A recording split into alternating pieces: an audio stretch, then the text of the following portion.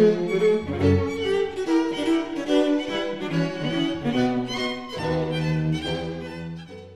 welcome back, welcome to everybody. So I'm continuing the course. So we had a week break. So the first week I kind of explained a lot of background material and motivation and outline. So we are, let me recall you that we are studying smooth area preserving flows on surfaces. They're actually symplectic, or they are actually locally Hamiltonian flows. And I'm assuming that I'm considering the generic case where this flow must have singularities, and I'm assuming that the singularities are simple saddles or centers. And we are interested in the ergodic properties of these flows. And especially, so far I'm concentrating on the presence or absence of mixing, which is and this question, the genus 1 case was considered by Arnold, who conjectured mixing in locally Hamiltonian flows with one saddle and one center on the torus. Conjecture proven by Sinai and Hanin shortly after. And all the course I'm trying to go into the proofs and the techniques to prove the full classification in higher genus. And in higher genus, there is kind of a dichotomy. You have an open set where no mixing is typical, and an open set where on various minimal components the flow is mixing. And we are trying to describe this picture. And today I really want to go into the proofs. We'll probably do mostly mixing today, but I will prepare some things for absence of mixing, which I'll finish on Thursday. So last class, on the first day, I just gave an overview and motivated this question and the picture. Last lecture, we were more concrete, and we said we are going to give a very concrete representation of these flows, which is useful for the proofs. So let me recall you one proposition which we actually proved quite essentially in all details almost last time. So I'm looking at a locally Hamiltonian smooth area preserving, its equivalent, smooth area preserving flow with non-degenerate saddles, and I look at a minimal component. So maybe I will make a digression before I comment on that. Let me, something which I didn't say the first time, and maybe now it's a good moment to say it. So let me write a minimal component decomposition. And this is a result which is quite old, and it's due already to Mayer, Levitt, independently. Mayer, Levitt, also Anton Zorich has a, maybe unpublished, I don't know. So if you have such a flow, so phi can be decomposed into the following fundamental blocks, into elliptic components. I'm going to give them this fancy name, but these are essentially, yes? Sorry, Dietermeyer, or do you remember the first name? Dietermeyer could be. It's in the, this is a result from the quite old 60s, maybe even. Quite, it's very, yeah, quite, yeah. No, I'm not, yeah. So I can check later, but elliptic components, this will be either islands with have a center surrounded by closed orbits, disks essentially, disks filled by a center and closed orbits, or cylinders filled by closed orbits. So these are disks plus a center, or cylinder.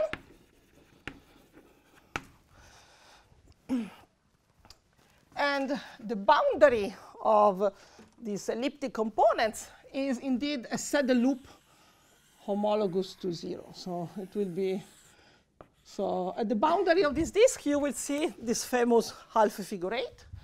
And similarly, in this case, at the boundary of your cylinder, you will see some saddle connections.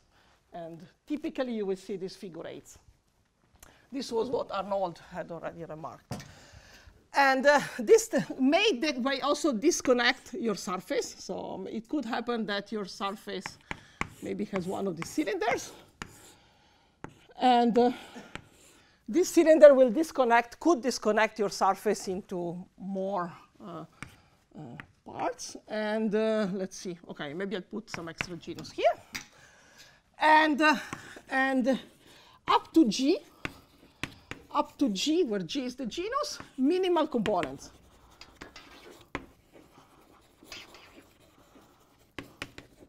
So the basic example we had last week was Arnold flow, where you have one island and, in the typical case, a minimal component on the complement. And so what we are describing now are these minimal components. Okay? So in these minimal components is essentially a subsurface with boundary, possibly, where orbits are dense.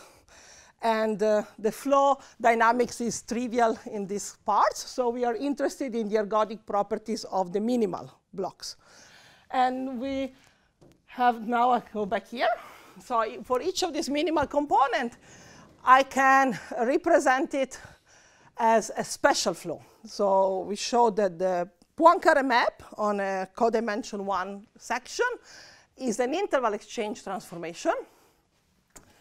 And I can represent the flow as this picture of special flow, where points move vertically up under some identification between F and the base. And the function which appears in the special flow is nothing else than the return time. So how long it takes to a trajectory to come back to the section. So this return time explodes at the singularities. And by calculation on Hamiltonian simple saddles, you can see that it blows up logarithmically. So it takes a logarithmic amount of time to come back. Logarithmic is a function of the distance. So this is the explicit form of the roof. And I take the chance to correct some typos that were in last time. So someone correctly asked me, what's the definition of x plus? I don't know who was in the audience. So indeed, so this function wants to take the positive part. So if this argument is positive, this is absolute value of log. If the positive function, the argument is 0 or negative, I want this to be 0. So I set it to be -1. So it's -1 so that the log, 1, so that the log is 0. So it's only, OK? I think I wrote 0, which of course is silly. I don't want infinity there. And there are two crucially different cases. So this is kind of the right side of the discontinuity. This is the left side of each discontinuity. And they each have a constant. And we proved last time that if, OK, so there are two cases. The singularities are called asymmetric. And we write asymmetric log. I will use this notation today. We say that the roof belongs to the class of asymmetric log of T. The dependence on T is only on the because the singularities coincide with the subset of the discontinuities of the interval exchange. So they vary with the IT.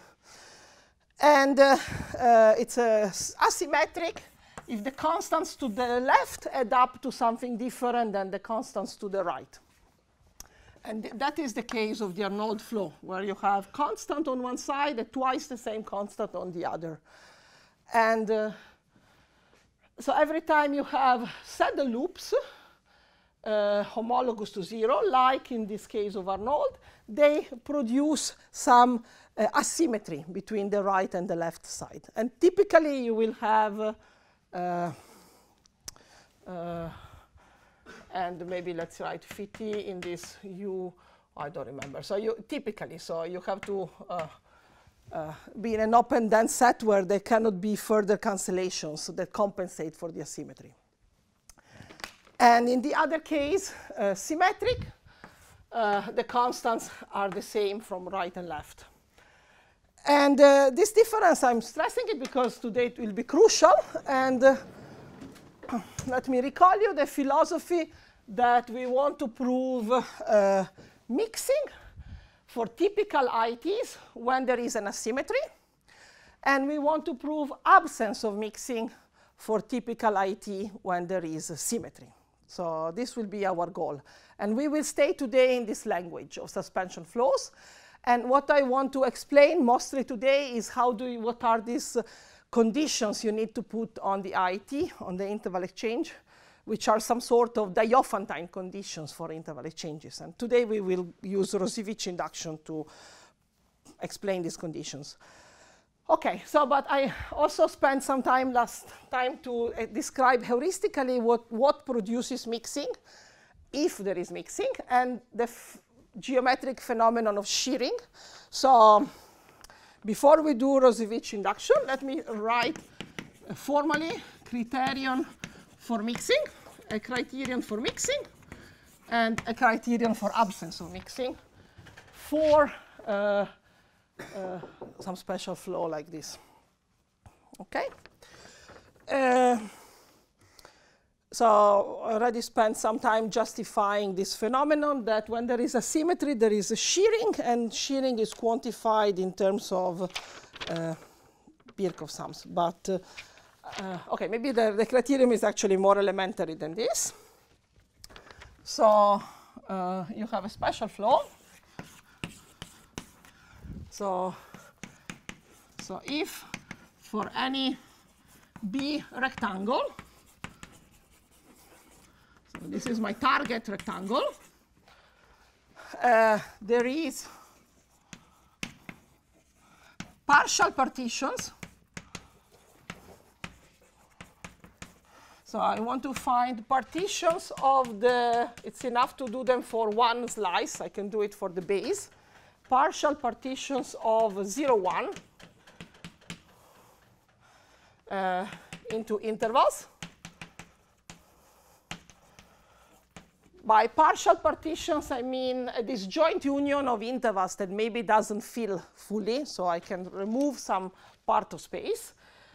Some partial partitions, let me call them PT, such that, so the Lebesgue measure of PT goes to 1. So they are partial, but they fill as time grows.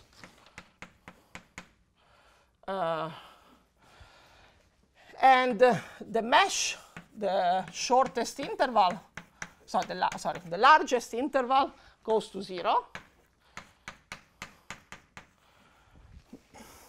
So if you can cut the base into many small intervals that fill more and more of the space, and size goes to 0, so the partition is tending to the trivial partition into points. And each of these intervals separately equidistributes. And for every, let's call it J in the partition, so this would be a small interval. Every of this J, if I look at the Lebesgue measure of the points in J intersected with phi minus T of B, so these are points in J that after time T enter B. So you see the proportion of J which when I flow will intersect my target rectangle. The Lebesgue measure of the set of this, well, I can write it like this, tends to J times the area. This is Lebesgue measure of J times the area of B. So each of them equidistributes. Then phi T is mixing. This is not very deep lemma.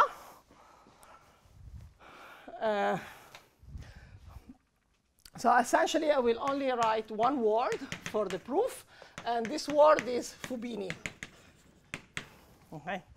So you can just prove this by Fubini argument. And this is what I said at the end of last lecture informally. If I have a target set A, I want to slice it into horizontal. Once I have a partition of the horizontal, you can flow it easily and kind of, it's enough to prove it for the horizontal. I want to find many small intervals that independently equidistribute. I think I need a new chalk. 1 second. What do you want? And basically you can get mixing. So this is key property that each interval equidistributes. So to prove star, what we will show is that each interval becomes, what we want to show, we said last time, is to show that each of these intervals shears and shadows a long trajectory of the flow. So the idea is that there is the shearing phenomenon when there is asymmetry, and horizontal intervals shear in the prevalent direction of the asymmetry and become almost linear and almost vertical. And once they are almost linear and almost vertical, they are almost a trajectory of the flow. And the flow, if the base is uniquely ergodic, which is typically the case, long trajectories equidistribute. Okay? So what you need, one needs the following. So we need shearing. And shearing, as we did last time, by the explicit formula of a suspension flow evolution, we computed shearing in terms of Birkhoff sums, if you remember.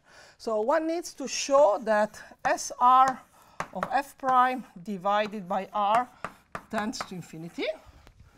Let me recall you maybe here. Recall notation. SR of f is the Birkhoff sum.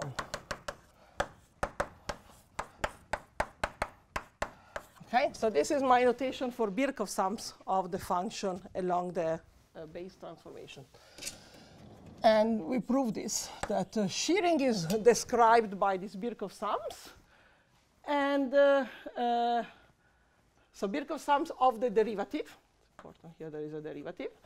And the derivative has 1 over x type of singularities, which are not integrable. So we are out of the Birkhoff ergodic theorem standard range. So what we will prove, indeed, that Birkhoff sums grow faster than expected when there are this type of singularities. And then you also need, this is what we will try to focus on today. And then you also need some kind of distortion bound. So you have some kind of quantity. You also need some estimate on the second derivative. So for example, if you look at the second derivative Birkhoff sums and take the sup over the inf on each partition interval of the, maybe I should put R of t for j. This is the sup of the second derivative versus the first derivative has to go to 0. And for j in pt.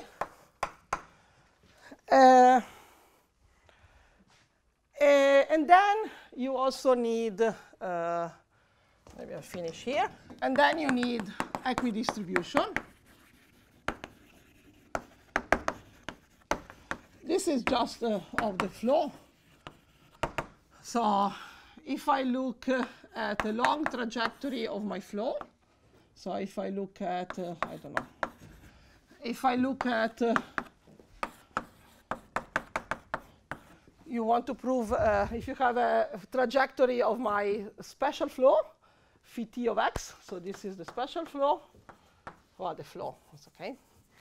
And I want to say how much time it spends in the rectangle B, and I average the time spent in B. So this is the usual ergodic theorem. This tends to measure of B, area of B. So this is simply 3 just from actually unique. You will need some uniform quantity, so unique ergodicity of the interval exchange. So I know not everybody works in ergodic theory, so if you don't want to know what ergodicity is, this is a fact. You have equidistribution of trajectories. Yes? Can you repeat what was MESH, mesh? Where are you looking at? Here. Mesh. Mesh. What is the mesh? This is a partition. A partial partition is just union of these joint intervals. And these intervals, I just take the largest diameter. It's just the size. So these intervals are getting smaller and smaller and filling more and more of my space. Okay? Okay. And so I don't understand when you write the row below. Yes. You means that t goes to infinity. So, to be honest, I was a little bit sloppy. So maybe what I should write is like this. So for every epsilon greater than 0, there exists t0 of epsilon, such that for every t greater than t0, eventually this is actually, let's put it like this, 1 minus epsilon, the Lebesgue measure of, so it's the proportion of each interval which does whatever it should do. Okay, and so it's j in p? For every j in pt. So for every epsilon, there exists a t0 such that for every j in pt, this proportion is close to the limit. That's bad. You're right. I was actually, I made it, yeah. Are you happier? Yeah. The ratio goes to whatever it should go. Yeah. You're right. The size is going to 0. So that's I should, yeah. This is. Say it again. What is RT then on the right? What is where? Just below. RT. So okay. This is written. Maybe let me make some space. RT of x of f prime double prime of x. Let me write it. RT of x f prime of x. So RT is a way to relate discrete time with continuous time. So RT of x was the number of discrete iterates that the point x undergoes when flowing for time t. So I can write it something like the minimum, the max, first maybe the max r greater than 0. I'm not sure what I defined last week, but such that SR f prime of x is SR of f of x is less than t something. Max r, let's see, max, the largest which is less than t. So this is the number of iterates that my point undergoes under my suspension flow. Okay, because here I'm having, you could write everything with discrete time if you prefer, but I parameterize the partitions by continuous time, so I need to link discrete and continuous time. Okay? Okay. Okay, so are you up with me? So this criterion, I hope it's clear. So we want to find small segments with equidistributes. How are we going to do it? Again, let me draw the picture. I'm going to show that each of these small segments, J, when I flow it, will stretch and look like a line. So essentially, I will not tell you anything more about, so I want to convince you with heuristically that if I prove 1, 2, and 3, they give me the possibility of applying the criterion. So I'll give you just a sketch. So essentially, I claim that sketch that 1 plus 2 plus 3 implies mixing is that basically I'll just say that 1 plus 2 imply that phi t of j is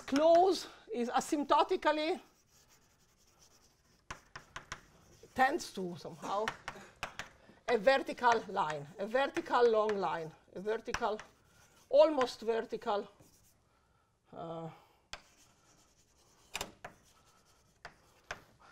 So 1 is giving you the shear. It's giving you that it's stretching. And 2 is giving you some distortion. So 2 is giving you that it's stretching and becoming a line, not a parabola. And then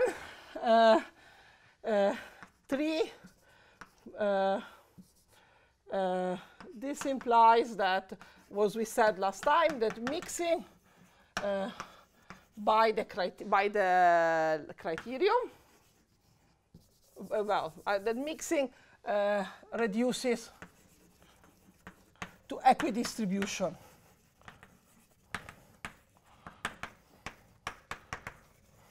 i.e. 3.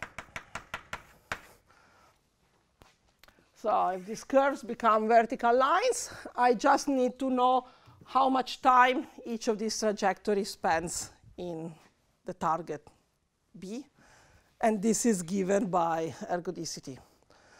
Okay, it's a quick sketch, but it's not I don't want to spend more time than this so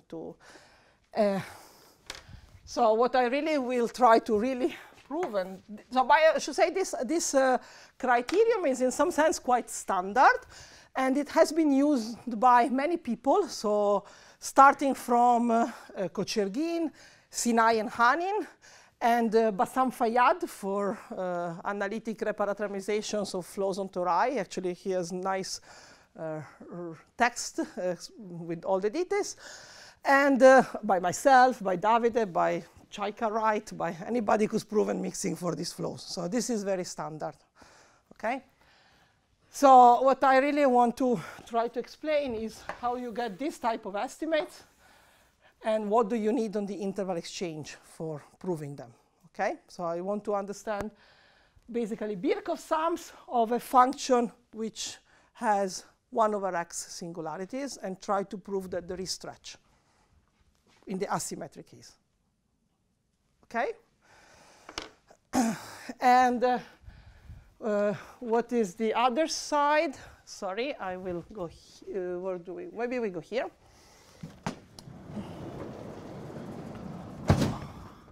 I also want to tell you the opposite. So this is more formalizing a little bit what we did at in the last class heuristically, the mixing via shearing. I said at the very end of the Thursday 2 weeks ago that not only shearing gives you mixing, but for systems with enough rigidity, this is the only way to get mixing. So no shearing, no mixing. And that goes in the other direction. So when we have symmetry, we will prove that there is no shearing, and we want to deduce that there is no mixing. So this is not true in general, but let me then tell you what you need on the base for this to be true. So we have a criterion for mixing, and now let me tell you a criterion for absence of mixing, no mixing.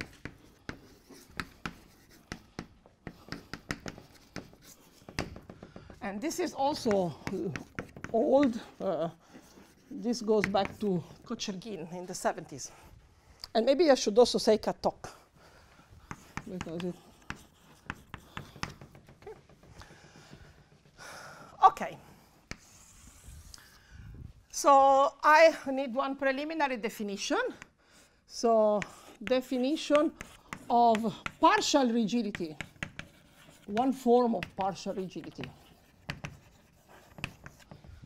So I said shearing is necessary as long as the base, so the IT, is rigid enough. What does rigid enough means? So let's say AN, RN are partial rigidity,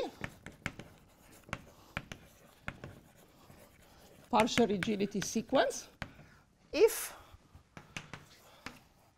so, EN are subsets of 0, 1. EN are sets where the partial rigidity will happen, such that Lebesgue measure of En is bounded below by a positive constant. So these are the sets of partial rigidity. And Rn are the times going to infinity. So these are rigidity, partial rigidity times,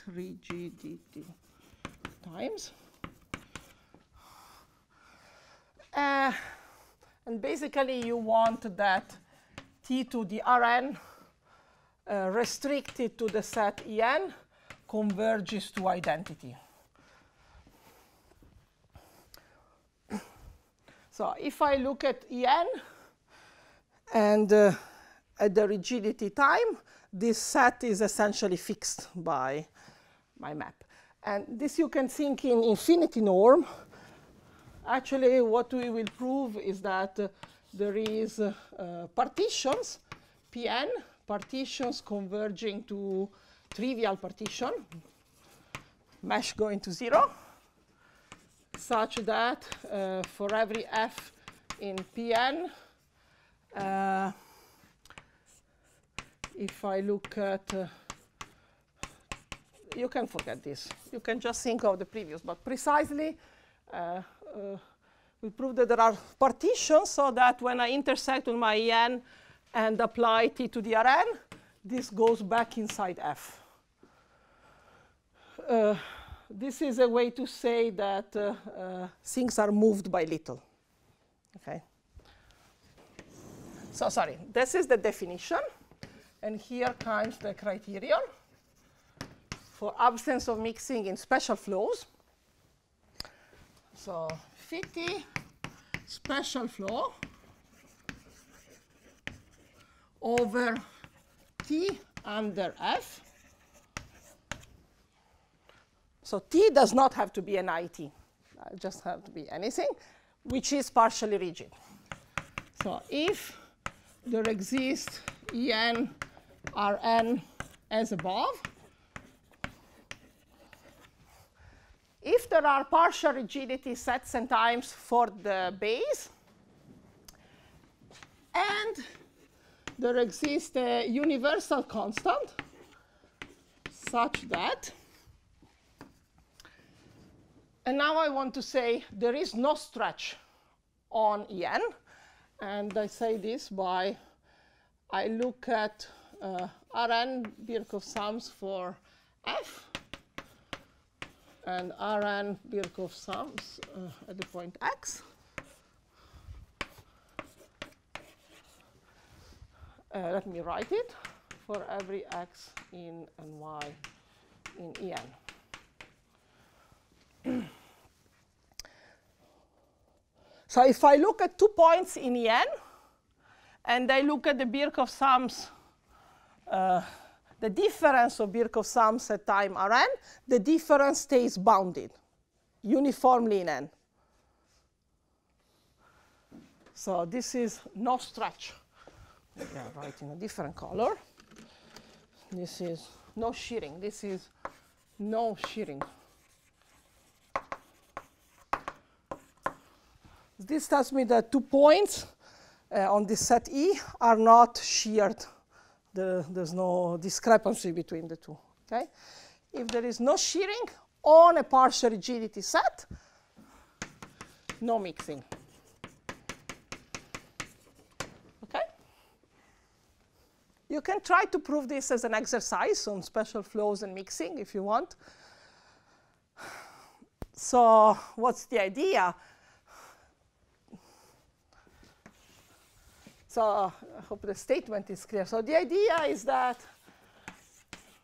if I have a set which comes back close, and at the same time, at the corresponding time, the Birkhoff sums don't stretch, somehow my set does not have hope to equidistribute. It does not have, it cannot mix. It stays kind of in a subset of my space.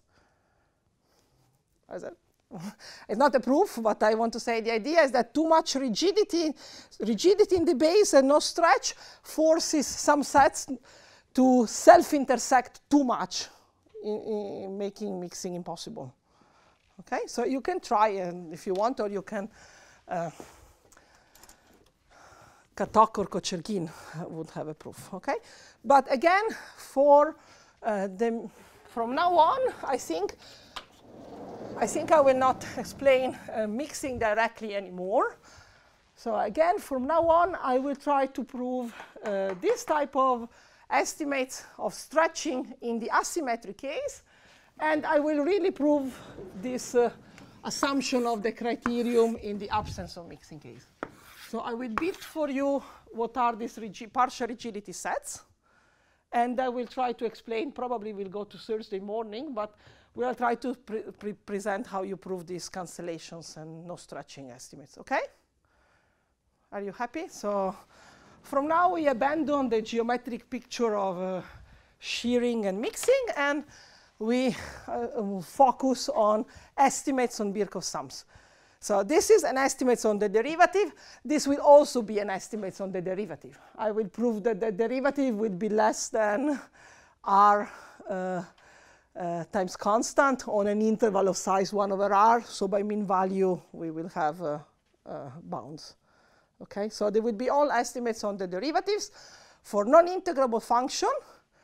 And in the symmetric case, we will exploit that these functions, even though they are non-integrable, they have somehow principal value 0. So they are symmetric enough that, okay.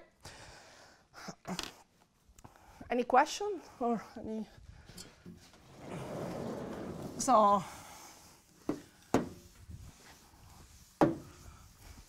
I hope you get a feeling of this shearing in action. So really, it's a good picture to remember in the parabolic world, in the world of flows with entropy 0.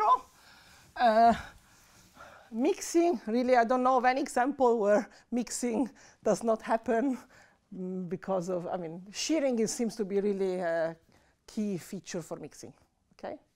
So I think it's something good to remember.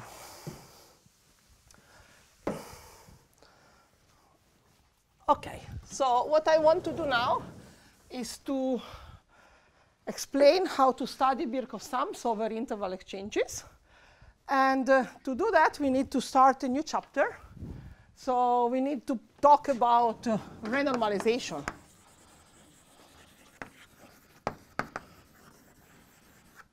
Or in the concrete, we are going to say something about Rauzy-Veech induction. So this is really a key tool to study interval exchanges, which has a long history. So it goes back to Rauzy and Veech in the 80s, and it's very much used in Teichmuller dynamics. But I don't want to do a course. This is not a course on Rauzy-Veech induction. I'm going to tell you only what I need from my perspective from the goal of this course. So there are beautiful lecture notes by Jean-Christophe Yocos, who taught several courses in Paris, and by Viana and others. So let me just tell you what is the idea of.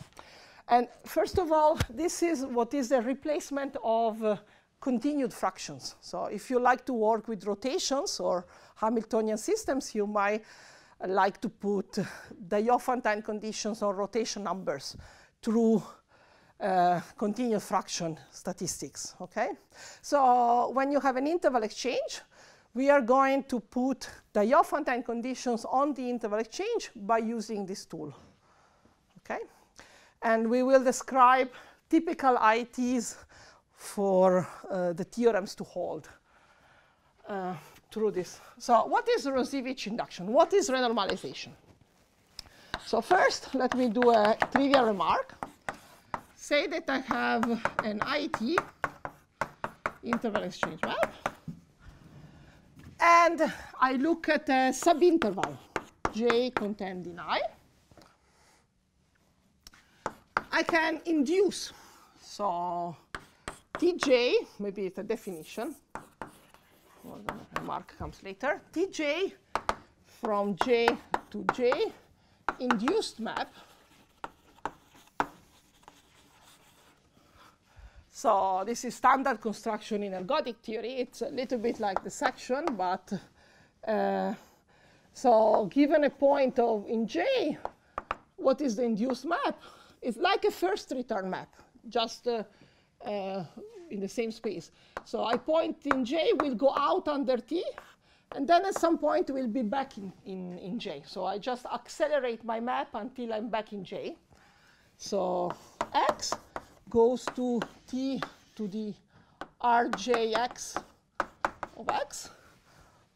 So I have to use a power of T, an iterate of T, where Rj of X is the first return time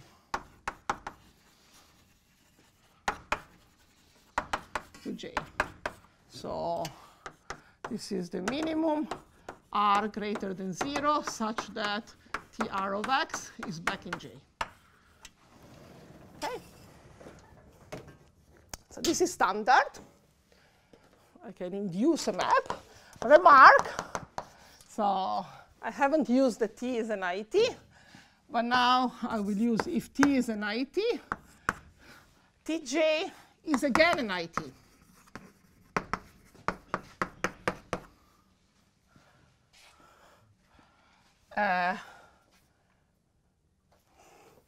Maybe let me add something. If T has D intervals, D continuity intervals, the induced map has at most D plus 2 intervals, exchanged intervals.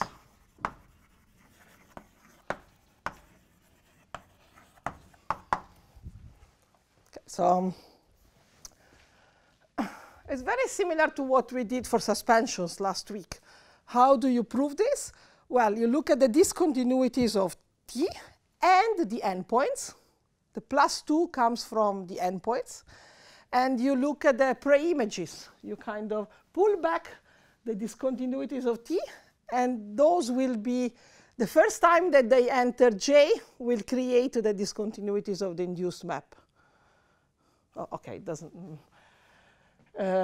It's one of the first properties you can prove for ITs. So maybe I can just say pull back to J discontinuities of T plus I endpoints.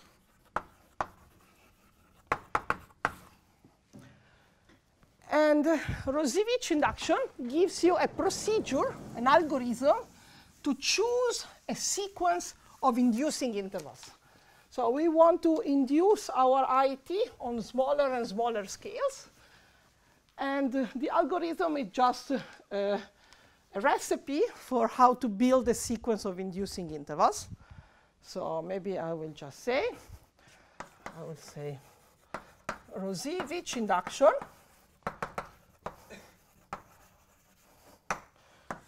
gives a sequence In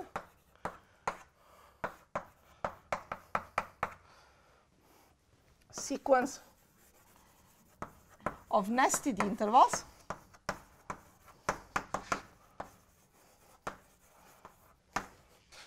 So by nested, I mean that In plus 1 is contained in In, shrinking.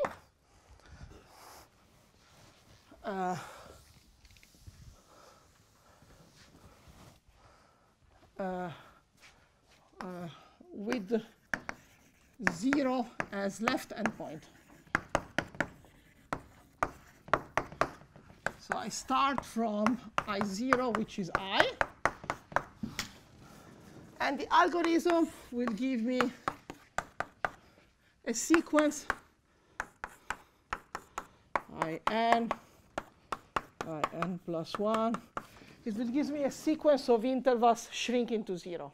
So smaller and smaller with this as an endpoint.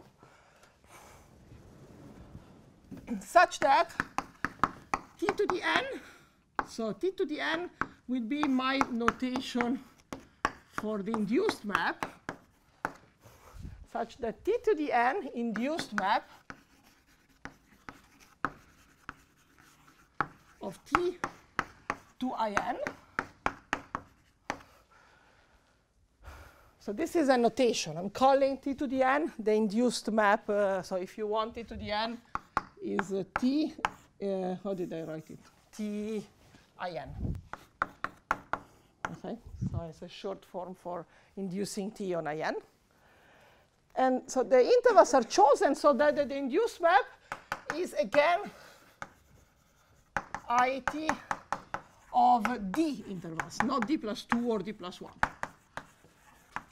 Right?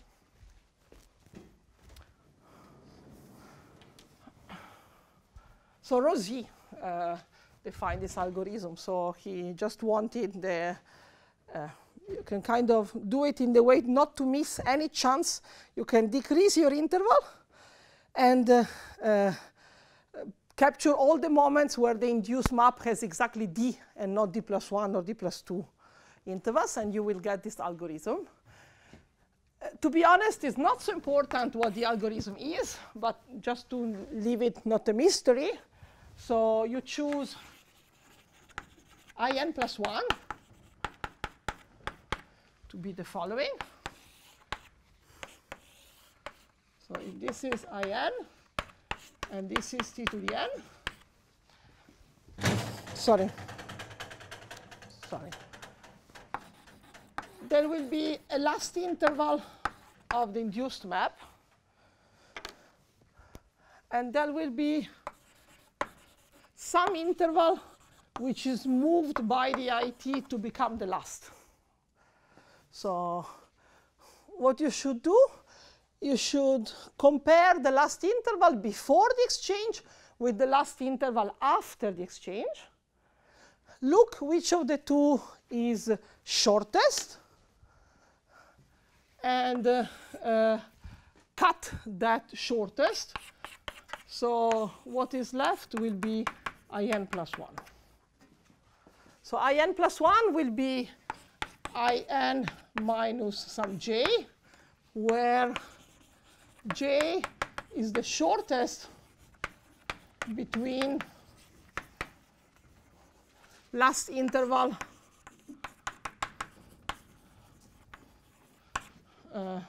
of Tn before and after exchange. Let me write it like this. I do not want to introduce more notation, so okay. So I think it's clearer in words. Okay. So this is the algorithm.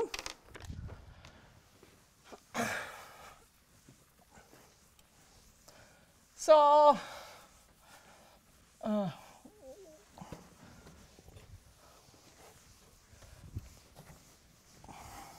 I should have said that you need a condition to guarantee that this algorithm never stops. So there is one case where you don't know what to do, which is when these two intervals have the same length, and you want to avoid this. But for example, if you assume that your lengths are irrationally related, you are sure that this will never happen. In general, it's enough to assume the so-called Keene condition on IT, if you know what are IT, and then your algorithm is defined forever. So you never run into this equality case. Okay? Okay, not to worry so much. So what is really important for me is just that we are inducing the IT. So we are looking at first return maps of the original IT on smaller and smaller intervals. Okay? And let me tell you another standard construction, which is important for us. And again, it's another basic construction in ergodic theory, those of Rocklin towers or Rocklin or Kakutani skyscrapers. We should use Kakutani skyscrapers. So this is, again, something quite standard. So if I have an induced map, I can try to represent the whole space as towers over the induced map. So I will, so maybe let me write it like this.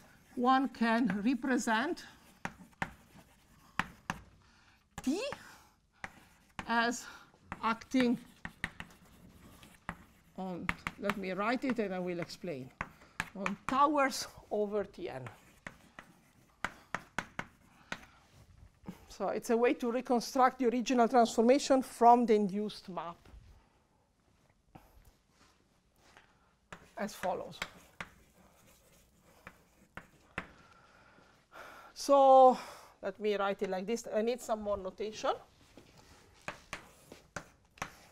Say that I did my induction up to step, maybe I'll write it smaller. So this is my IN. It's a small interval, and Tn is my induced IT on this small interval. And so I will denote I and j.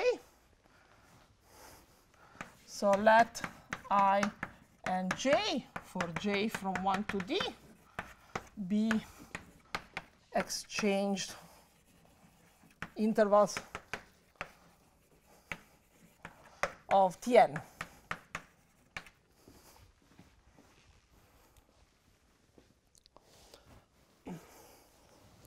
So I have the exchanged intervals for Tn, and let R and J. Again, I'm using this capital, this bracket n for the n. Everything which has to do with the nth step of my induction has a parenthesis n. R and J are be return time of I and j to In.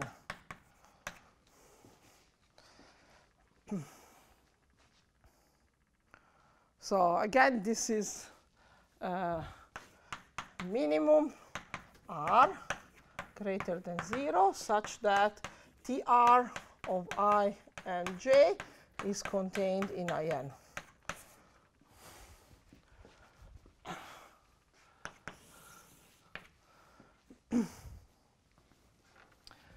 So I'll try to have two pictures on my board. One is the picture of the original space, and one is this induced picture. And I have space in between to draw towers. So if you have a small interval exchanged by this IT, so this is somewhere in my big space, and it will go around under T a certain number of times before making it back to the small interval. So you should think this small interval travels out of the inducing interval until it comes back. And it's standard to kind of plot the iterates which are out of the small interval as a tower of, over the small interval. So I'm going to plot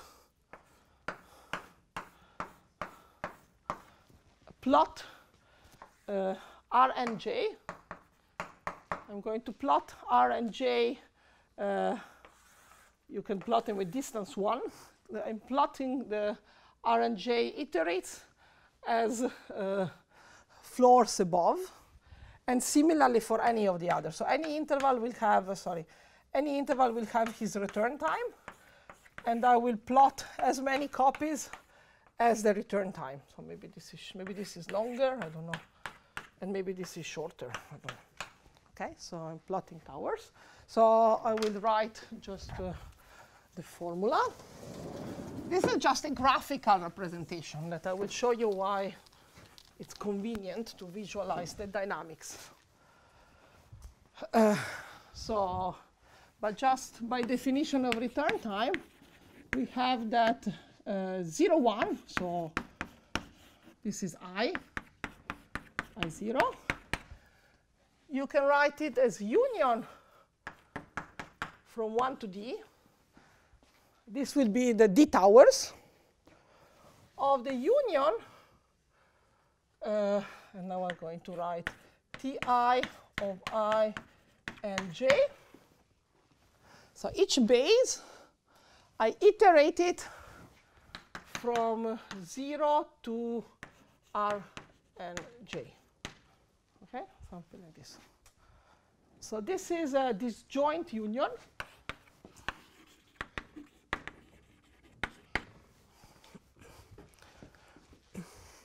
So each of these small intervals travel for time r to the j with disjoint copies, and then makes it back to IN. If I take the union of all this, sorry, maybe -1.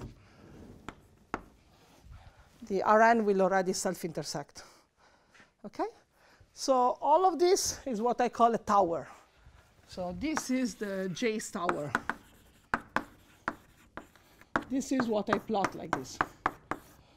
It has base I and j, and height r and j. So this union is called the Rocklin tower, and this union of towers is called the Kakutani skyscraper. Okay? And interval exchange transformations are an example of what is called a finite rank dynamical system. So when you can have this representation with Kakutani towers whose base is shrinking to 0 with finitely many, in this case d, towers at every step, you say that your system has rank d. So an interval exchange has actually rank d at most d. Right, rank at most d by intervals. So you can build it with Kakutani skyscrapers with d towers made by intervals. In general, in this construction, you can have the base could be a measurable set. It doesn't have to be an interval. We are doing it with intervals. Okay? So renormalization gives you this sequence of towers. And soon we'll need a break, but I want to finish a little bit more about these towers. And sorry, so Kakutani towers. Okay, so in this tower in my picture, so again, at this floor, I don't know, the floor K, what I'm drawing here is Tk of Ijn. So these are like a stacked up version of the iterate. Okay, and in this picture, so in this picture, so first of all, these towers, you could plot them here. I can plot them here. So basically what I'm saying that my original interval is partitioned into d colors, 1 per tower, right? So there are blue, red floors, and there will be some yellow floors. So this is just a statement about partitions, just stating that I can partition my space into floors of towers. But the reason why we plot it as towers is that I can see the dynamics of T in these towers well. So T, how does T act? So T acts on the towers picture by moving up 1 floor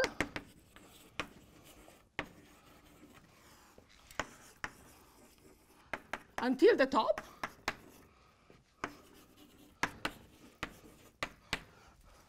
So just by definition, if I take a point in the base, where does it go? It goes straight up, because I'm stacking up the images. Okay, so the dynamics, you can see it as going up the tower. What do you do when you get to the top? This is time, return time -1. At the next time, I'm back in the base with the induced map. So the top and the bottom are glued by the induced map. So until the top, then use Tn back to In. Okay? So that's why we plot it as towers. So the dynamics is moving up, and at the top, I come back to the base using the induced map. It should remind you of what we did with special flows. But we were using continuous time. This is like a discrete time version. For continuous time, we had the Poincaré map, and then we build a special flow. Here we have a discrete inducing, and we build a discrete special flow. This is some sort of discrete special flow. Okay? Good. I want to finish one definition before the break. And yes, one definition before the break, so you can meditate. If you have never seen it, you can ask me questions. The last definition I want to give is about matrices that arise from this algorithm. I want to define through this picture the Rauzy-Veech cocycle. Okay. So induction produces a sequence of matrices that I will call AN, N in N, sequence of D by D, positive, non-negative, integer matrices. So matrices with non-zero or positive, possibly zero integer entries as follows. So I will cheat. I will not define exactly the matrices, but I will define the product, what it is. So let me set a notation. I will call A capital N the product of AN, A1. Okay? And I will define you the product instead than the single matrices, such that the N is given by, it's just a counting. So ANIJ, and I can write it in two ways. So INIJ, I have to do the following. I will first say it, then write it. I will take my interval INJ and iterate it until it comes back. So until it comes back, you know, I have my original intervals of the original IT. So I have an interval I0I for 1 to D. So I fix one of these intervals of the big IT at the beginning, and I count how many times my small interval enters the I's original interval before coming back. Okay, so let me write. ANIJ is the cardinality of visits of I and j to I0j. So I and j is the small interval, I is the original interval, cardinality of visits of I and j to ij up to return time.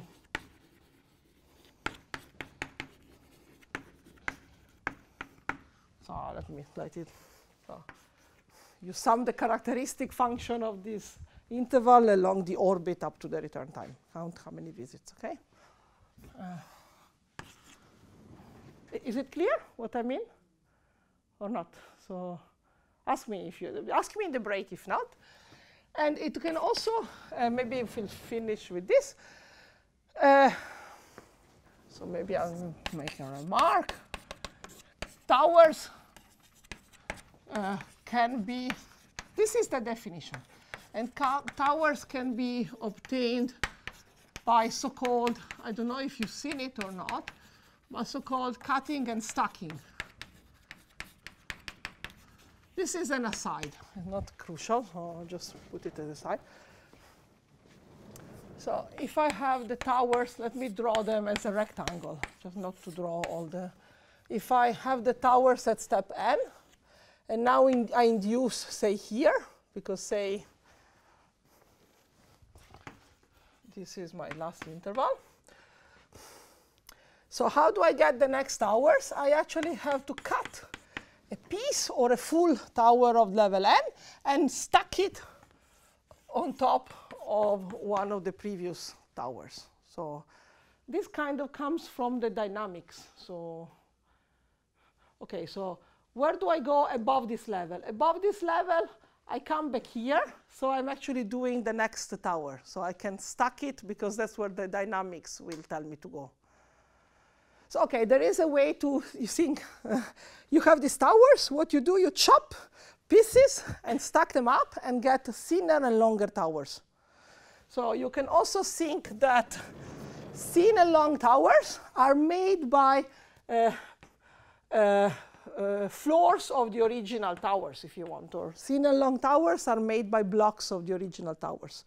And these matrices are, okay, maybe this is, and these matrices also tell you how many, here it will tell you how many blue floors there are in a long tower, or you could look at intermediate products. So let's write like this. A and M for n greater than m. This would be an up to am. So a, n, m, I, j are pieces of cardinality of pieces of j's tower, of i's tower of step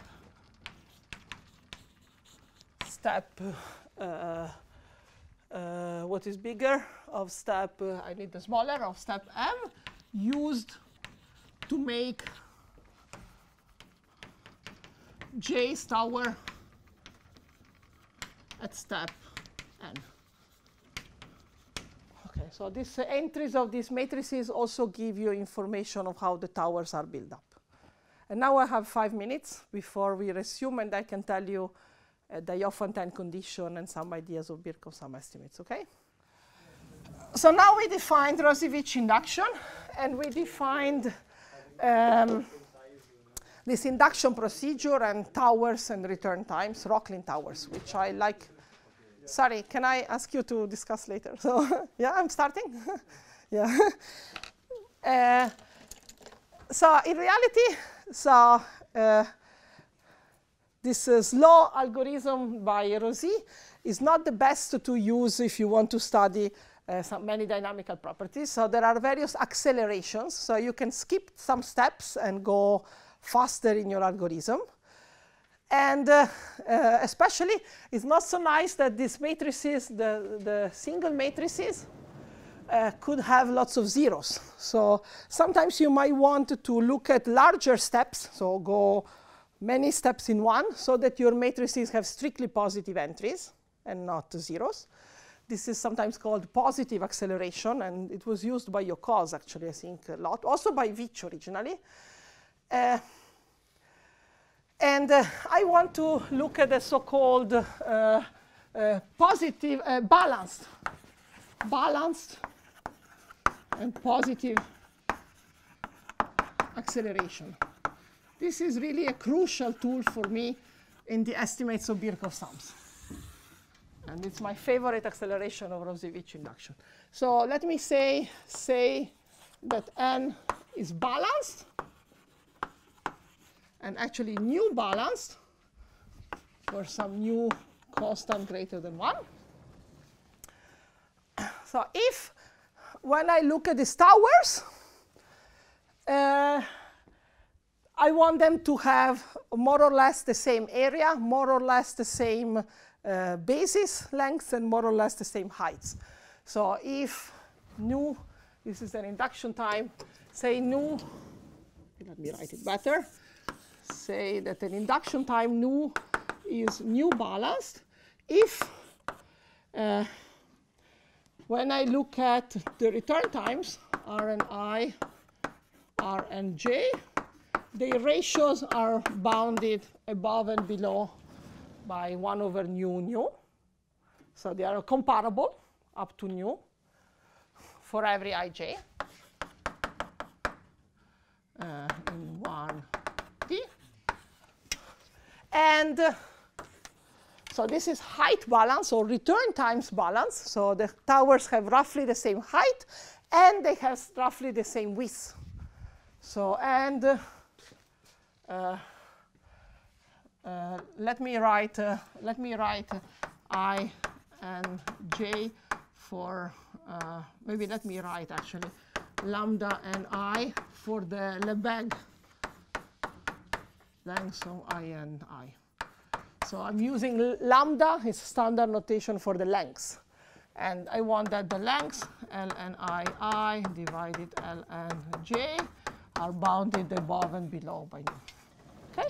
So roughly same heights, roughly same width. Okay? And I want to look at balanced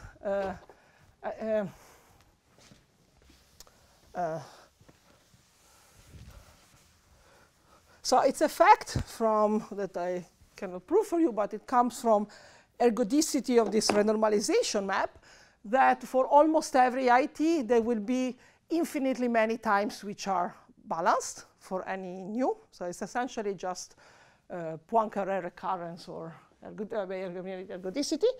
And so let me, I will only look at IETs for which there are infinitely many balanced times.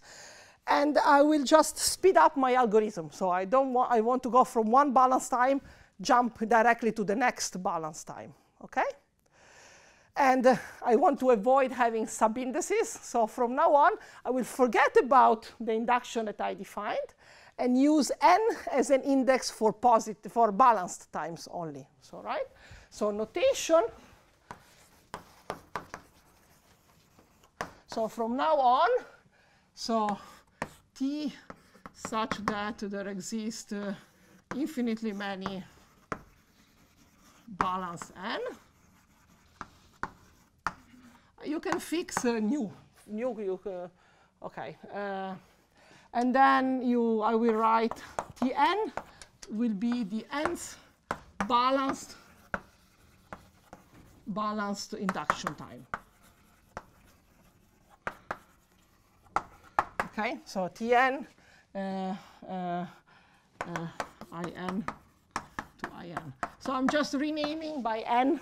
Is it clear? I'm just changing the notation and calling directly n only the balanced ones. And we also, this is actually a little technical thing. I also want to assume that all the matrices, this is the matrix to go from step n to step n plus 1, they are strictly positive. So I could be balanced and immediately after balanced again. I want to kind of space this balance time enough so that the matrices from one to the next are positive. I can do that just by waiting some number of steps. Okay, so now basically I changed the induction algorithm and I'm using this positive balanced acceleration. When from one step to the next, I go from balanced picture to balanced picture. And this positivity, this positivity means that an ij is greater than 0 for every ij. This positivity tells me that when I have my towers at step n, I have to cut them and stack them to get them at step n plus 1. And all towers are cut, and all towers are stuck to each other. So I do enough of these basic steps so that every i's tower got stuck to every j's tower. Okay, that's the dynamical meaning. So these are my favorite times to impose conditions on the IET. And just as an aside, you might like to, maybe I should have said that early. So if you do let me do another remark. So if you do d is equal to 2, so if you do rotations, the matrices that you get, okay, maybe I'm lying a little bit. Let me not do it. So, okay, okay. At some point in your product, you will see matrices which look like this, or this, and where an are the continued fraction entries, if you know continued fractions. This is an aside of alpha for maybe not the first, but from the second on. So I want to say that these matrices, you should think of them as a way of generalizing continued fraction. So if you do the algorithm for dimension 2, it will produce you 2 by 2 matrices whose entries are related to continued fraction. And naively, many people try to mimic, or you should try to mimic continued fraction properties through these matrices. So Diophantine conditions will be conditions on the growth of these matrices. But you should really not do it using Rauzy-Veech induction. You should use an acceleration. And the positive acceleration balance is even better, but positive acceleration will be the minimum you need to do to have something meaningful. So somehow I leave this as a vague comment, but it's really crucial. So, okay. But Corinna, so what is the condition on alpha? What irrational here? I'm just. What do you want here? If alpha is irrational, I will be able to do Rauzy-Veech induction forever. It will produce me. So the slow Rauzy-Veech induction will produce matrices of the form something like this: 1, 1, 0, 1, at certain number of time, actually A0 times, and then it will produce 1, 0, 1, 1, A1 times, and so on. This is the slow induction. Sorry, are you asking? Who asked me the question? Yes, sorry. That's what were you asking? I was asking, what are those irrational numbers? If any rational will work, because what you will have this type of matrices, and once you produce, no, you have to be a little careful. You don't want, basically, you don't want things which escape to infinity, so you don't want your entries to be diverging, yes. Let me think, yes. Let me think. Or every, yeah, I think you don't want them to diverge, because the positive matrices will be this, will have this product of two consecutive entries of the continuous fraction. So I have to think. So, but okay, let's discuss it later. But okay, so now, good. Now, new step. Special Birkhoff sums.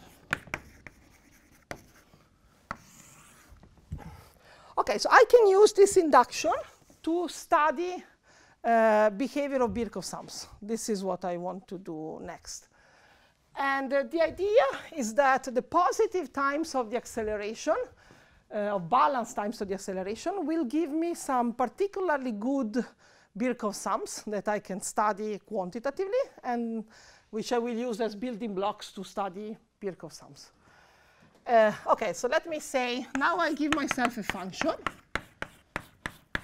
which will be, for example, my derivative of the roof function, but any function. And define of my I0. And I claim that I also have a sequence of induced Birkhoff sums or induced functions. So the algorithm produces a sequence of functions which I will denote Sn of f.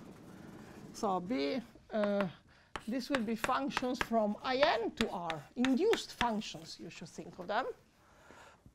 And be aware that NB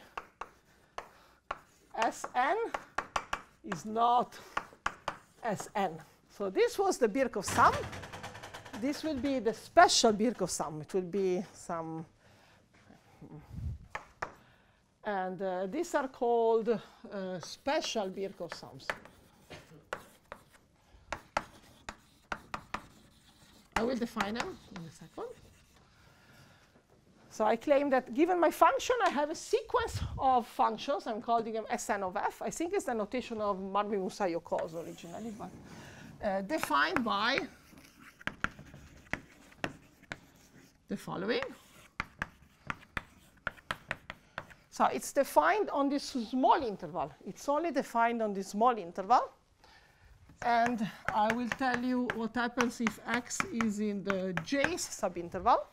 If x is I and j, this will be the sum of f. Basically, what you want to do is sum your function along up to the return time. So I will take my point x and look at the Birkhoff sum from 0 up to the return time, -1. So this small interval has a return time, and I sum my function up to the return time. Okay? So this, if you want, is S, R, and J of f of x. Right? It's the special Birkhoff sum. It's a special Birkhoff sum. It's a Birkhoff sum up to the return time. And this is, let me write it, is the sum along the tower. So the plot would be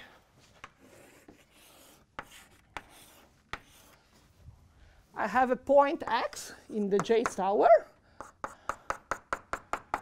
And the orbit of this point is moving up, up, up, up, up to the return time. I just sum the values of my function along the tower. Okay? It's the sum along the J tower at that point. And OK. So special Birkhoff sums, you should think of them as your basic building blocks. So we want to estimate Birkhoff sums for a function with certain singularities. But this is always done, even if you want to estimate Birkhoff sum for piecewise constant function, for smooth function. It was done by everybody. But I don't know. With this notation, I guess, again, it's in Marvin Musayo cause. OK, so general strategy.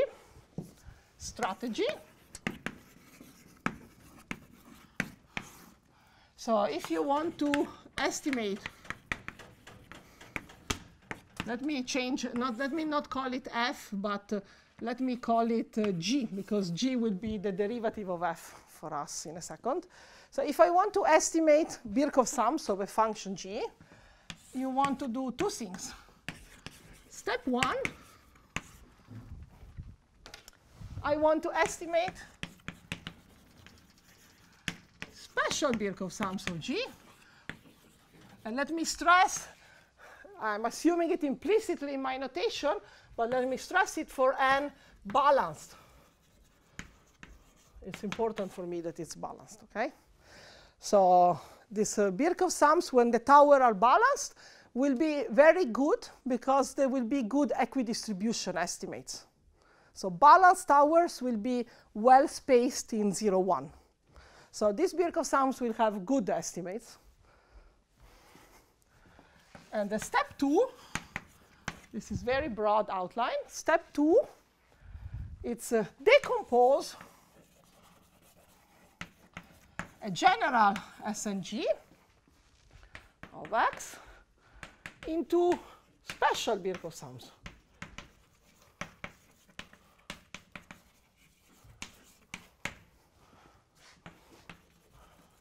And interpolate the estimates you had. Okay? This is really important philosophy. So I want to convince you that special Birkhoff sums will be good for us to estimate. And then we will need to use them as building blocks to estimate other sums.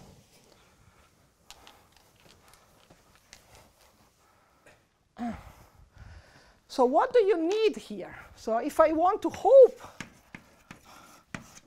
to interpolate between two special Birkhoff sums, I need the special Birkhoff sums happen frequently enough.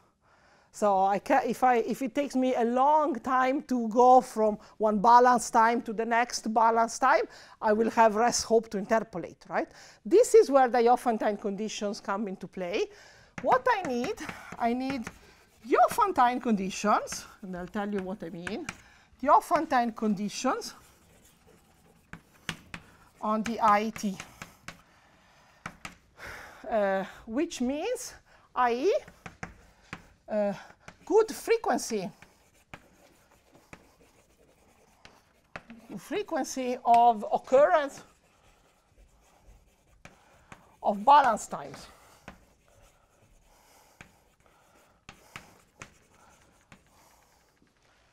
I.e., I will have to estimate on the gross of these matrices. Okay, so if this norm of this matrix is not too large, it means that it doesn't take me too many steps to go from balance to balance. And this norm, you can take any norm like the sum of the entries. Okay, I will give you a condition in a second for mixing. Okay? So this is important strategy. And let me tell you in action how this strategy works for mixing. So mixing. Mixing case. So this is the f belonging to asymmetric log. Okay, so we want to do the mixing. So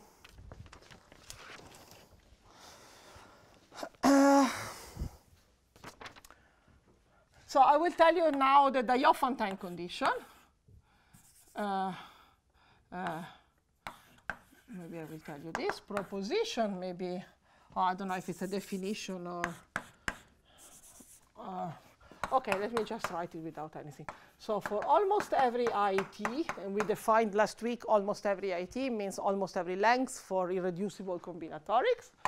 For almost every IET,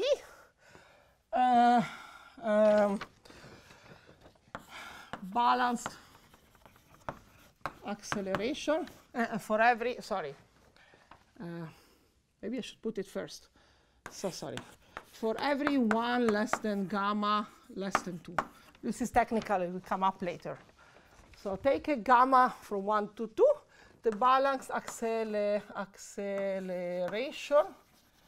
is such that the norm of AN.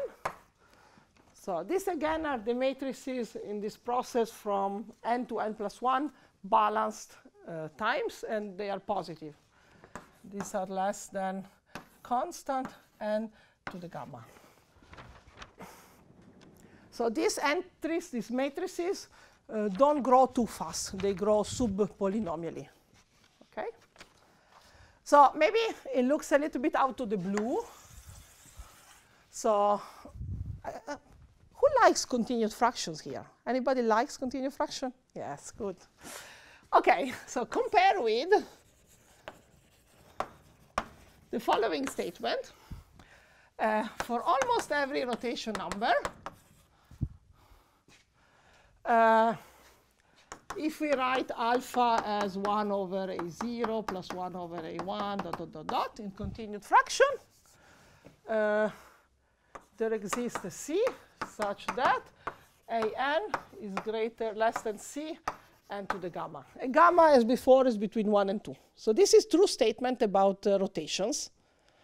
And it's the analogous of my statement for. This is actually the condition which was used by Sinai and Hanin in their paper from mixing. And maybe let me give you a name. This condition, I'm going to call it MDC. So this will be the mixing Diophantine condition.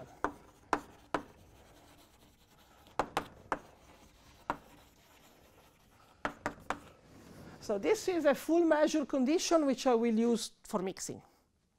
Okay? So it's telling me that these balanced times, in some sense, are quite frequent. So the distance between them grows this norm grows sub-polynomially. Okay, so do you want to know how to prove this statement? For continued fraction, I will give you as an exercise, and I will give you a hint. So the exercise is prove this statement. Prove it. And let me tell you two hints or two-step hint. So first, you may want to show that if I look at, so let a0 of alpha be integer part of 1 over alpha, right? The first entry. So hint, you're going to prove that if I take for every epsilon greater than 0, if I take a0 to the alpha 1 minus epsilon, and I integrate it in 0, 1 with respect to the Gauss measure, this is finite.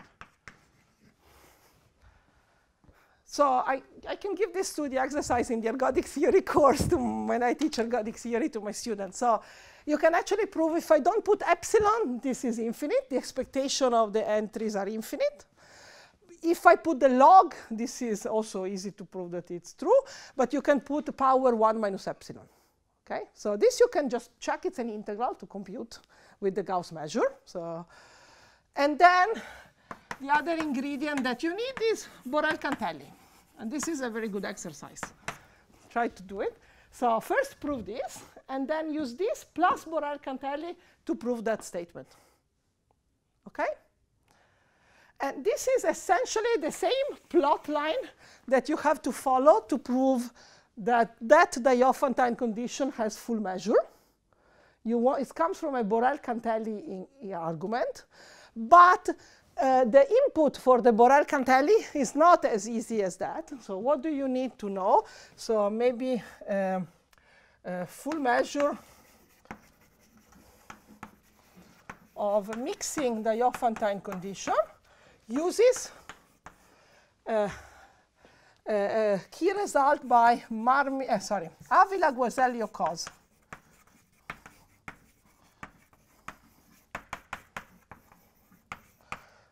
They have, I think, a unique joint paper on exponential mixing for the Teichmuller flow. And the main technical thing, which is at the heart of the whole paper, is an estimate on Rauzy-Veech induction, which essentially tell you that, let me write it like this.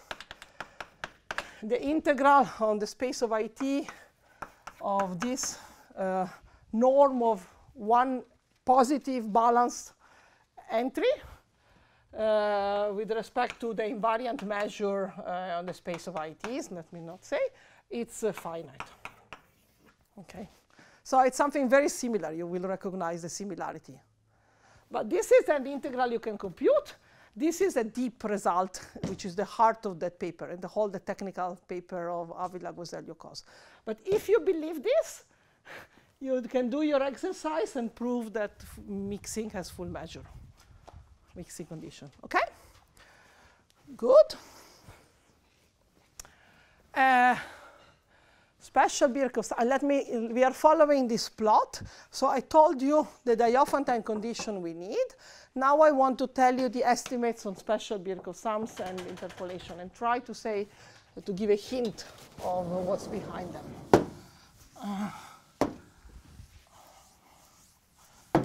Okay.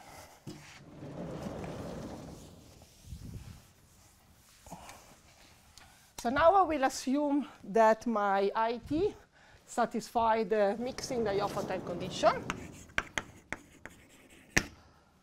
T satisfies mixing Diophantine condition. Okay?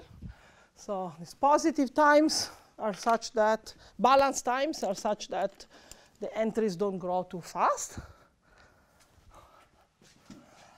And let me lie and do a toy model. So we are interested in an asymmetric log, but let me just do log x. Let me just do one single singularity. And consider g is equal 1 over x. So this is what I need to study the derivative, right? Sorry, absolute value maybe. Maybe there is a minus, but I will do it without the minus, okay? So this is maybe minus the derivative, right? If you want to read the real derivative with more singularities, you should read David's paper in the general case. But for today, I'll stick to the one singularity case because it has all the ideas needed. And I will tell you step 1 and step 2, what they become in this situation. So under the standing assumption, right, I'm assuming the MDC. So proposition 1, this is step 1. Let me stress that n is balanced, even it's automatic in my notation. And I want to study a special Birkhoff sum. So take x in the base of an interval and take r, which is the return time. So how did I call them? With r or with, yes, with r. Annoying. OK, fine, that's OK. So I take exactly my sum along a balanced tower. And so I claim that, how do I write it? So for every epsilon, there exists an n0 of epsilon, such that for every n greater than n0, So I want to estimate my Birkhoff sum SRG of X. Right? This is my special Birkhoff sum. This is also S and G of X. Right? This is my special Birkhoff sum. I go up to the height of a tower. And I claim that I have to do the following. I need to remove the closest visit. So X could be, in principle, arbitrarily close to 0. And if X is very close to 0, my Birkhoff sum will be huge. And I have no hope to control it. So there are many cases in ergodic theory where you cannot study ergodic sums, but you can study trimmed ergodic sum. So you have to remove the largest term, and then you can say something meaningful. This is one of these cases. I cannot say anything on the whole Birkhoff sum. I need to remove the largest term, which in this case is 1 over X.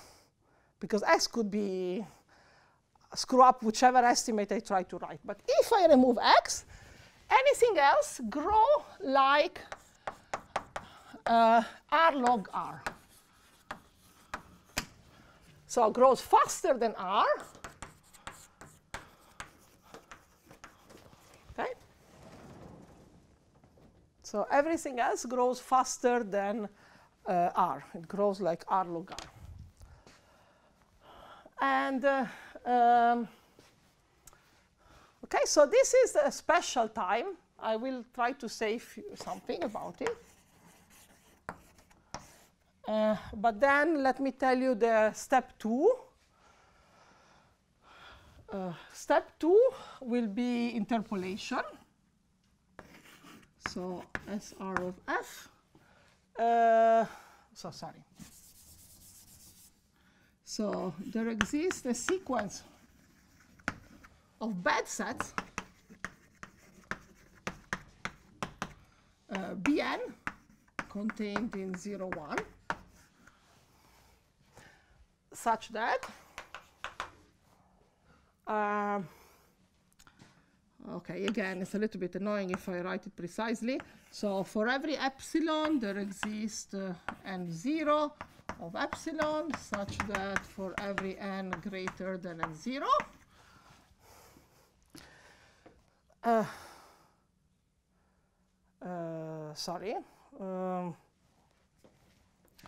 so I want to interpolate. If we write something like Rn for, okay, like Rn for the max or the mean. So I have a sequence of special times, R and J, of special return times. And I just pick one of them, say the max. So for every R and X, such that, okay. So I want to say if my R is in between Rn and Rn plus 1, if my time is in between two good times, or the size of two good times, I need to throw some set of Bn. So if I am in between two good times, I need to exclude some set of Bn. And maybe I should have said here the Lebesgue measure of the bad set goes to 0. So there is some small points which I need to throw away, which are related to these closest visits. But in between two balanced times, if I'm out of this set, then I have a nice estimate. So SRG is less than 1 plus epsilon R log R, and 1 minus epsilon R log R. Okay, so out of some small measure set, I have a control of type R log R. And this depends on interpolation on the previous one. And because I had a discussion last week with, where are you? Yeah, with you. So actually an unfortunate fact is that the sum of the Lebesgue measures of these sets is actually infinite. So I cannot do a Borel-Cantelli argument for which I throw something at the beginning which is true for every n. I need to throw something different for every n.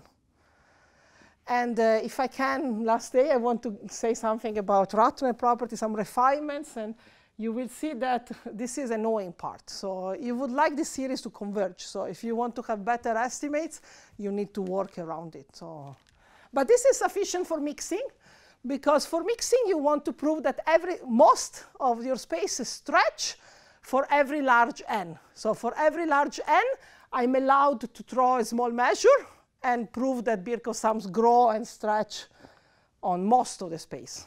And the set that I draw for every n, the set which is not mixed for a given time, will change with time. Okay, so there is a bad set which doesn't mix but is going to 0 in measure. Great. So these are concrete estimates. This is the real Diophantine condition, and these are the estimates. I'm left with little time, but I would like to say a few words on I would like to finish the asymmetric case today, because then I would like to do the symmetric, which is quite different, and some new developments and later results on Thursday. So I have a little bit of sketch of these proofs. So maybe I want to say a sketch for proposition 1. So what is really we are looking at this log. So let me lie and imagine that my points are the best equidistributed they can be. What is the best equidistributed sequence? An arithmetic progression of step 1 over r. So I want to explain you where the log comes from. So say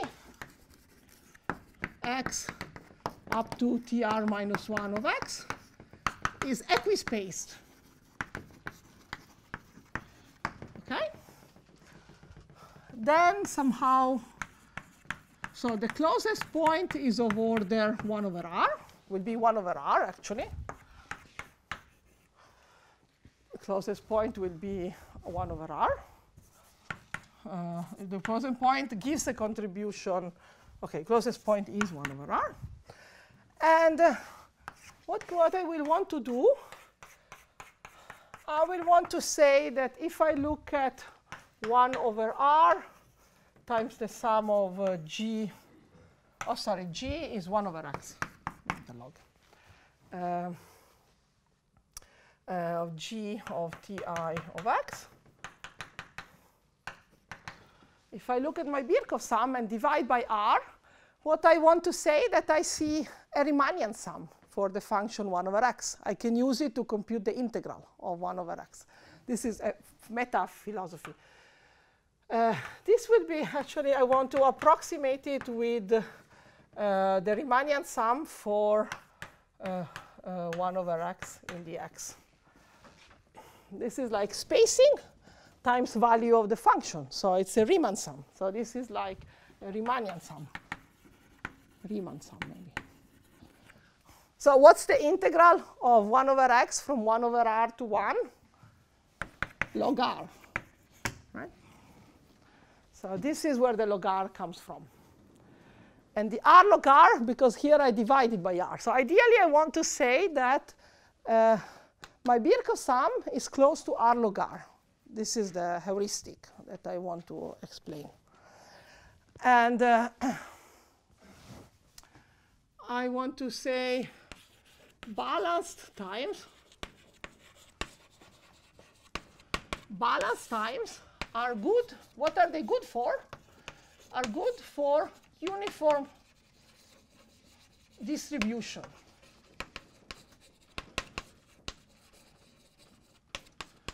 So if you have balanced times, you can control very well how points are spaced in your space.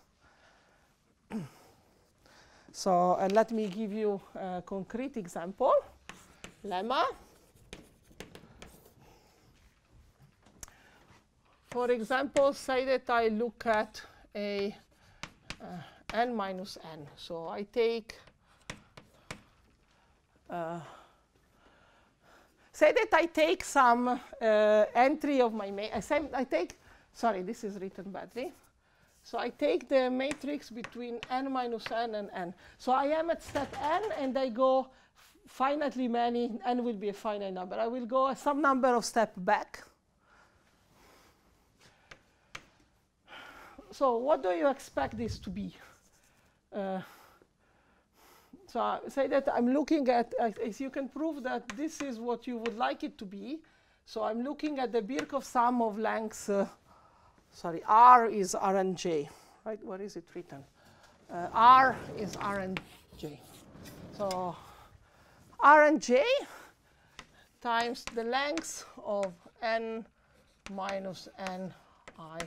This is what you would expect this number of visits to be. So I'm looking at an orbit of that length and seeing how many times it visits an orbit, an interval of this size.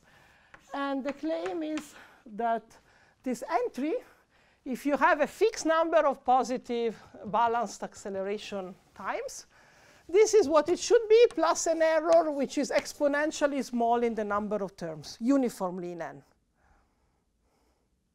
So somehow,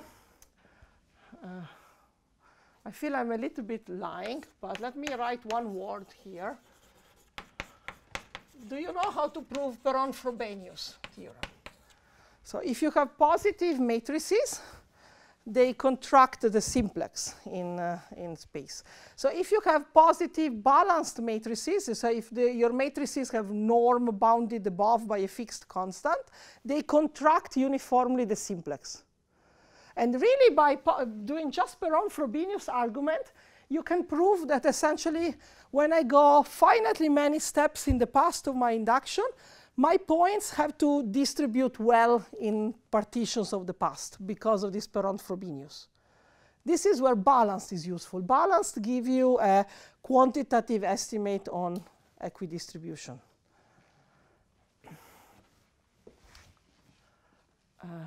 I feel I'm rushing too much, so I don't know if but I really think it would be horrible to start from here next time. So allow me to run 5 minutes maybe over time, because I'm happy to explain more details for people for which I'm doing too fast. I'm happy for everybody to have a feeling of what is happening, but I don't want to interrupt in the middle. So I will want to start with something disconnected, or I start from 0 on Thursday and not from the middle. Okay, so let me, philosophy. So special times, why are they good? At special times, I have good equidistribution estimates of on my orbit. So what does this estimate mean? So I'm looking at an orbit for induction time n, long tower. And if I look at time n minus n of my induction, I see a partition into larger kind of large, but not too large, some larger intervals. And in these larger intervals, I see the expected number of visits of my orbit. So if I go a little bit on larger steps, my points are well distributed. Using this, you can make precise this heuristic. So you can really approximate your orbit, remove the first point, which is out of control. Be careful in the beginning, which is a little delicate. But as you look at steps of some previous partition, you have good amount of point, and you can really approximate your sum with the Riemannian sum. You can say you can kind of count how many visits there are in these intervals and replace all of them with the mean value of the integral. So you really just do a Riemannian approximation using uniform distribution. That's as much as I want to tell you. If you want the details, you can read. In this case, it's my paper on mixing. I think all the details, in the general case, it's Davide's paper. But really, the idea is that balance times are good because they give you concrete equidistribution, equispacing of your points in the orbit. And the log comes from this integral. OK, so that's the idea. So the last 5 minutes are on proposition 2 sketch. And I want to give you just a sense of where are the bad sets coming from. What are these bad sets and how you decompose. Proof position 2 sketch. So I want to study SR of G of X, right? So, so this is not a special sum. I need to decompose it into special sums. So what I can do is to find let Rn, sorry, no, is this così? No, let nr such that, say, the minimum largest n such that minimum of Hn j is greater than R Hn. Okay.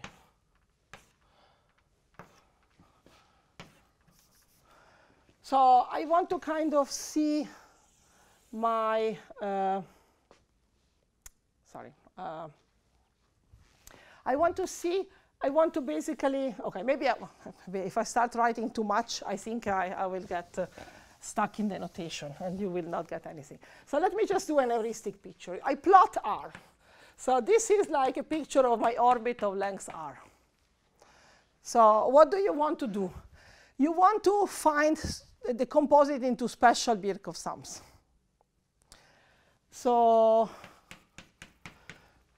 what you want to do is essentially to find the largest size of, for example, from here to here, it could be the time in the,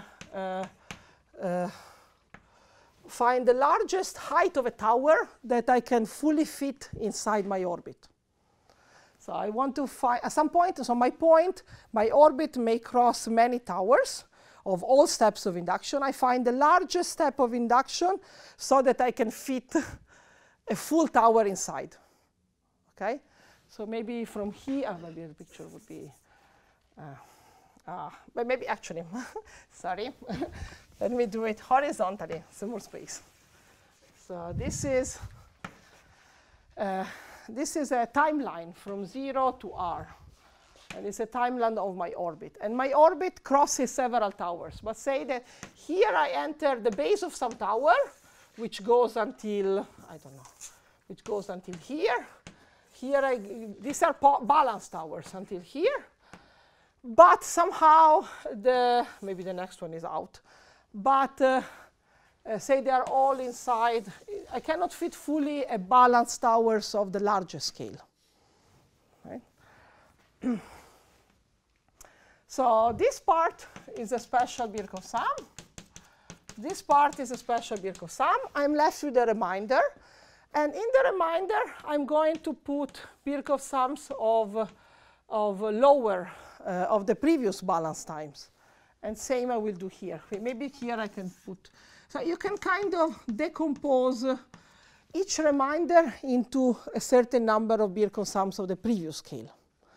It's again a quite standard procedure, but in number theory, people would say that I'm doing something called Ostrowski expansion of a number. So I don't know if you've ever seen in number theory, you can write an n as bk qk from k from 0 to some kn minus 1, where bk are less than ak, the entries of the continued fraction. You can decompose an integer into denominators. And here, similarly, it's like a dynamical Ostrowski. I would call it a dynamical Ostrowski. So you can write something like this. Maybe I will write something after all. My Birkhoff sum, I decompose it into special Birkhoff sums of different levels, from n0 to nr. nr is the largest I can fit. And for each of them, there's a bunch of each level. There are from 0 to, let's call them Bn. And here I will put special Birkhoff sum of level n of G for some point xi, where, so I'm writing into different orders of the induction and some number of Birkhoff sums. So, so what should I write here? So where Bn will be less than the norm of these matrices, and xi will belong to In. So these are special Birkhoff sums of level n. Of each order, there are as most, the special Birkhoff sum of each order, there are as most as the entry of the matrix, and so on. And essentially what you want to do is just compose the proposition 1. For each you have a good estimate. Where is the danger? The danger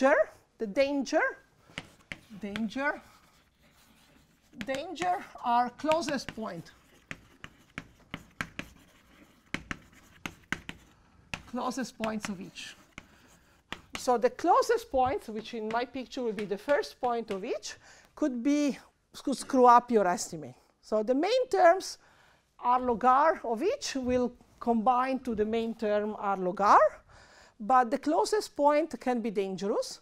And with the Diophantine condition, turns out that the closest point of the past are not so dangerous, but the really dangerous one are the worst. So the worst are the closest point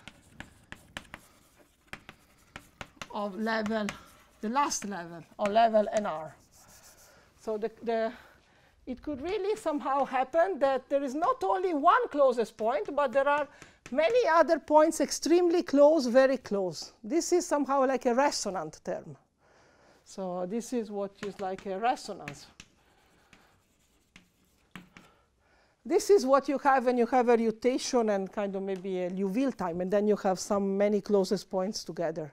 So this somehow is unavoidable, and that's where you need to throw this bad set. So this bad set has to do with accumulation of many closest visits at the largest. And I think I don't want to go into more details than this because I already was very technical, but I hope I got you a glimpse at least of how you can use Rauzy-Veech induction to estimate Birkhoff sums, and just a little bit of the flavor of what are the Diophantine conditions and what are the tools.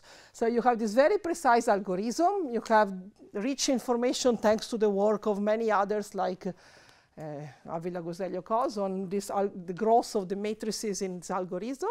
And you can use these partitions and this algorithm to have very detailed information on equidistribution of orbits, and use them to estimate your Birkhoff sums, comparing them with Riemannian sums or being careful to. So just a little bit of flavor. I hope you can got you some ideas. But okay, so it was a dense lecture because we went from Rauzy-Veech to. So I'll try. It's a quite different mechanism for absence of mixing. So what I want to show you Thursday, something very basic, well, classical, why interval exchanges are not mixing. So I want to show you partial rigidity sets in the towers. So this is some classical result by Katok, essentially. So inside the towers that we build today, I will show you where are the partial rigidity sets. And this explains why interval exchanges are not mixing.